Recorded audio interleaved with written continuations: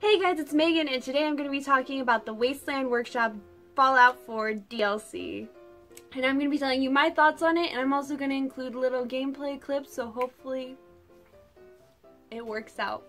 So this DLC comes with new building materials. It comes with concrete walls, roofs, floors, and other concrete stuff, and neon signs, taxidermy, but most importantly, it comes with stuff to build your own arena. So you can pit the creatures of the wasteland against each other, you can pit your settlers against each other, you can just put stuff in a cage and kill it for fun.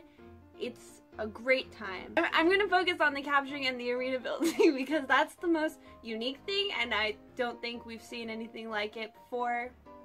Well, we haven't. So, you can tame the creatures of the wasteland using it's called like a beta wave emitter, and that will tame ghouls and deathclaws and like all the other little animals out there that you can catch, but it doesn't tame super mutants or gunners or raiders, so that I didn't know that, and so I got attacked. But the first thing I captured was a raider and a gunner, which was a huge mistake because raiders and gunners are hostile when you capture them. I captured a Deathclaw, which was the whole point of me even like wanting to play this DLC. Capturing a Deathclaw is really easy. Capturing anything is really easy. The materials aren't easy to find because you have to have like a special kind of meat. When you capture a creature or anything, it should be important to note that their family will come looking for you. And when a Deathclaw's family comes looking for you, it's not fun.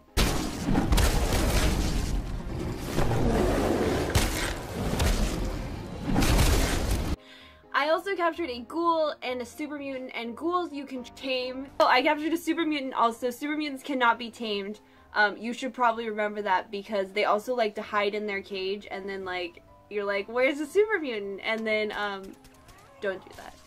Making them fight is a totally different ball game. If you capture two of the same creature, they will not fight each other, and I didn't know that. I also didn't know about the beam emitter until way later on, so I captured two Deathclaws, and it didn't work out for me. Why is he looking at me? What is he doing? Are they gonna fight each other?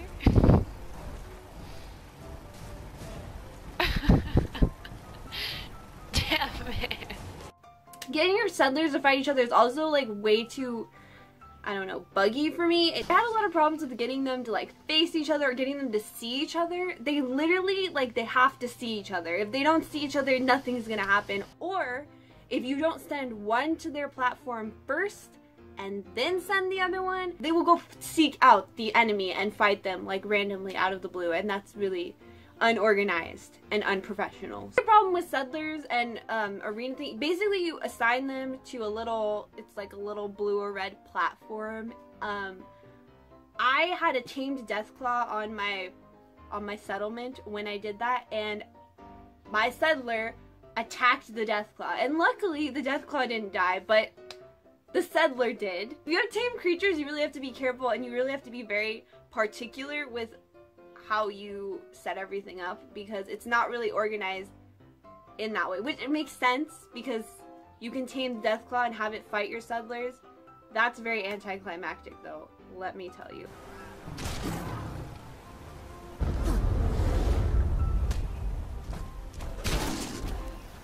Is she dead? Another thing is I tamed a Deathclaw and then I tamed a ghoul, which I'm just gonna assume that it's like any other creature. The ghoul was walking around my camp and the Deathclaw saw him and immediately killed him. So you can't have two different species tamed in one settlement at the same time because they'll attack each other. It kind of sucks. My ghoul was fighting a settler, the settler died, and then the winner should be able to walk around the camp. He should be able to enjoy his victory. I actually didn't think I was going to like this DLC at all, aside from the taxidermy.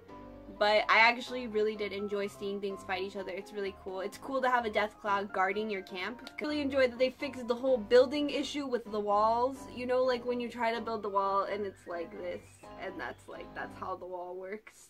It just, there's that gap. Now with the concrete, you can fill in that gap with a tinier wall. And that's just, it's the small things. I really enjoyed making my arena. I enjoyed the idea of like pitting things against each other because that's just, you know, it's very post-apocalyptic. It's just cool to see things kill each other in the wasteland. Specifically in something that I built that says fresh chicken nuggets on it. Overall, I really did enjoy this DLC, but definitely say check it out. I think it's like $5. It's $5, and for $5 you can just watch Deathclaws kill your settlers, and honestly. Thanks for watching. Please like, comment, and subscribe, and I will see you guys in the next video. Bye! Maybe they'll see each other now. Nope.